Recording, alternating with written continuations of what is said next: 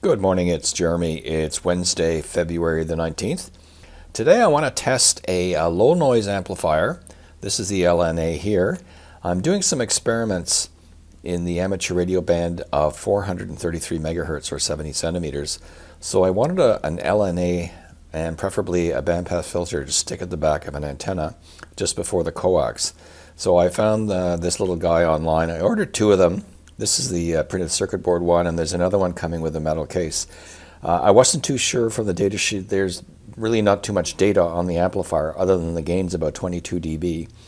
I wasn't too sure whether it had a low-pass filter built in, but when I tested it, it didn't. So what I'm doing today is I'm using the PlutoSDR as a generator, an amateur radio signal generator, and I'm driving it from GNURadio.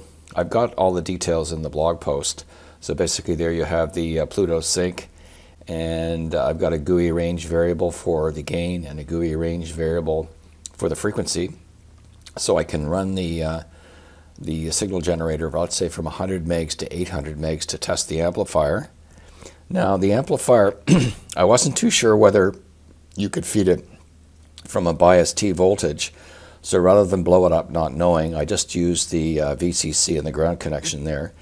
And for 5 volts, I use this little guy here. I got this at the Toronto Film Festival in 2017. What it is just a lithium battery pack for charging your cell phone. So that's great. So it has a USB connection. It gives you 5 volts. So I took a USB cable, I cut the end off, and I soldered it to there. So that's the power source for the amplifier. So right now I'm feeding the Pluto into the GNURadio. Sorry, I'm feeding the Pluto into the spectrum analyzer, and I'm going to figure out what level of Pluto will give me minus 40 on the spectrum analyzer. Then I'll put the amplifier in and see what the difference is, which will be the gain, because you won't need as much gain from here to give you the same level with the amplifier. On the spectrum analyzer, I've got a DC block, and I've got a pad just in case to protect the spectrum analyzer, because you never know. So let's fire up the, just to give you an example here, let's fire up the GNURadio. Okay, so I'm looking at 400 megahertz, and there's the range variable. So I've set it at 400 megahertz there. And for the gain, let's crank the gain up. I think it should give you around 66. At 66 gain, relative gain, this gives you minus 40. Okay. Now when I stick in the amplifier, instead of 66, I'll only need, let's say 22 or 23 dB less than that. So let's say 44 or 43 or 44 dB. So let's do that.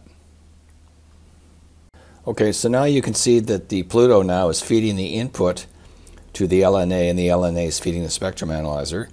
And there's the battery pack feeding the LNA. And over here you can see that we've got the reference level of minus 40, but the relative gain now, instead of 66, it's much less because the amplifier's gain's kicked in. So it's, let's say it's reading around 43.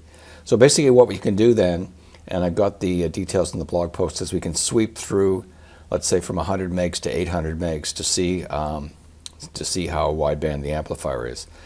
Hopefully I'm going to be able to find a bandpass filter, which I will add to the LNA to give me gain plus filtering around the 70 centimeter band. So that's the objective.